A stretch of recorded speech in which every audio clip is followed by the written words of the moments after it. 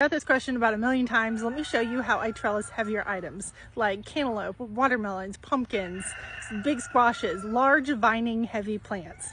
This is it. Let me show you how to put it together. For each section here, you're going to need a 16-foot long cattle panel or hog panel, whatever is cheaper for you to get. I have 14 sections in total here. You're also going to need 4 6-foot long pieces of rebar. Now I bought 12-foot long lengths and cut them in half because that was less expensive when I was building this.